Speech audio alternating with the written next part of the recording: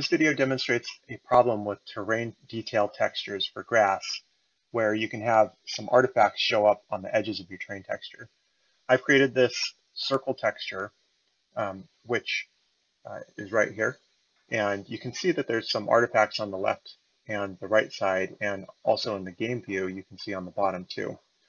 So this scene has 9 grass textures in it. All of them are completely solid and different colored, except for the circle, which is just used to more easily see what's going on here. But the problem actually happens on every one of the other textures also. So a couple people said that online that this artifacting problem was due to either having your textures not marked as clamped, which isn't the case for the grass textures. Even if you set it to clamp, this will still happen. And some other people said that it was due to MIP mapping, but that also wasn't the case. Well, the reason why it happens with terrain textures, with grass textures, I mean, is that Unity creates an internal texture where each one of these textures is put next to each other into a single texture. And what you're seeing here on the edges of, for example, this white circle texture is this pink over here is because in that internal Unity texture, that's where it's put this pink texture. And on the bottom where there's purple, which you can see right here, is this purple texture. And on the right-hand side is the yellow texture. And I'll prove that with the frame debugger.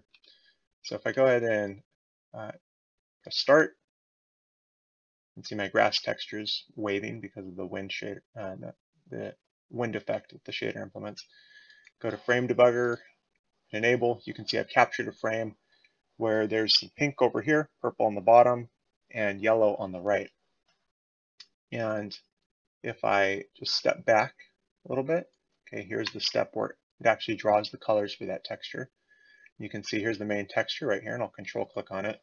And now you can see the internal texture that Unity is composited out of my own textures. And just like you can see where it's being drawn, below on the bottom side, which is where this purple is, that's where they composited the purple texture in. The right side, where the yellow is, that's where the yellow texture was composited. And the pink on the left, right here, it just all matches up. So I filed a bug with Unity. I'm sure that they did this for some sort of either to save memory or to improve performance. And so maybe we just live with it, but probably the best way to work around it is to make sure that you have a little bit of, you have an alpha channel that keeps the edges from being used at all, so that way when it does bleed over, because it will, it's an invisible area and not another color.